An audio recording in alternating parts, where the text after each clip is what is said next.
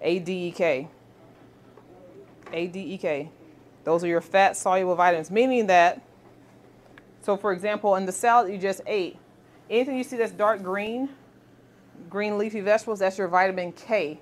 Vitamin K is fat-soluble, and that's why you tend to see vinaigrettes on a salad, so that you can absorb all the fat-soluble nutrients. If you put something that didn't have fat on it, or you just put a squeeze of lemon juice on, which is totally fine, you would not be able to absorb all that because of the fat-soluble vitamin. Versus a water-soluble vitamin. What's an example of a water-soluble vitamin? C. Any other ones? Well, there are lots of them, but name another one.